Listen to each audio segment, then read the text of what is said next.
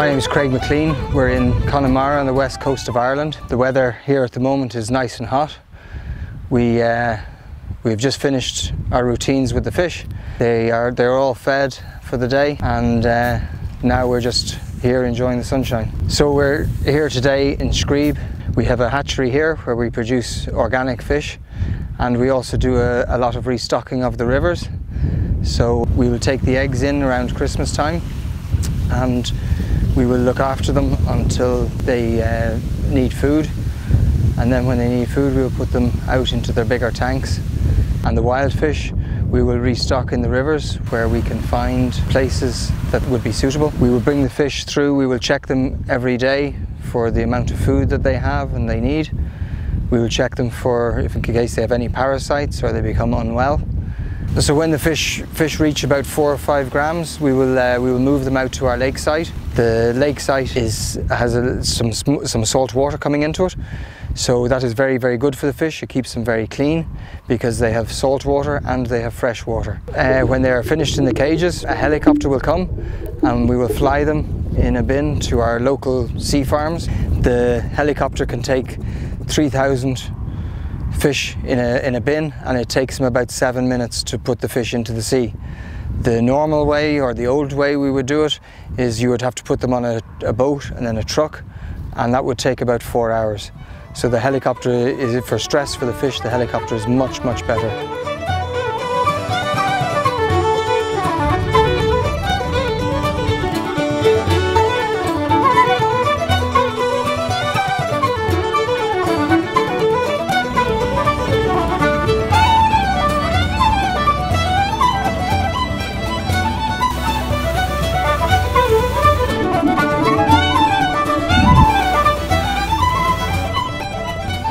My name is Bobby.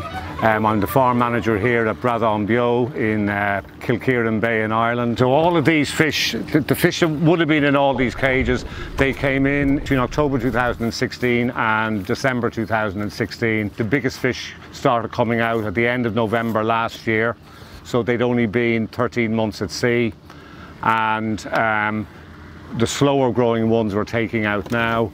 We'll have the site empty in a month's time. There's 16 cages on the farm, and each cage can hold up to 90 tons of fish. The way we take the fish off the farm is, they're crowded together, they're pumped up onto the wellboat, and they're slaughtered humanely with a percussion stunner. From there, they're put into the wellboat in an ice slurry, and the boat steams across the Klillkerian at the far side of the bay, where they are pumped into tankers which go to the factory, which is only about a half a mile up the road from the pier where the boat stops.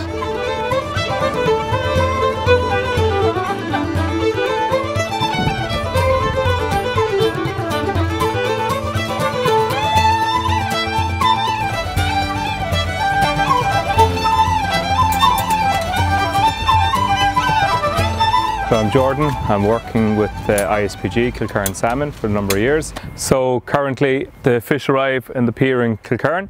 They're transported with bulk tanks up to our processing facility. Each tank takes roughly about 2.5 hours to process. At this stage we gut them and we ice them. We keep them in refrigerated storage until they're shipped to our customers. ISPG was set up as a cooperative back in 1986. The processing facility was set up in 1989. It allowed our producers to process all their products locally and efficiently and manage it in a cooperative.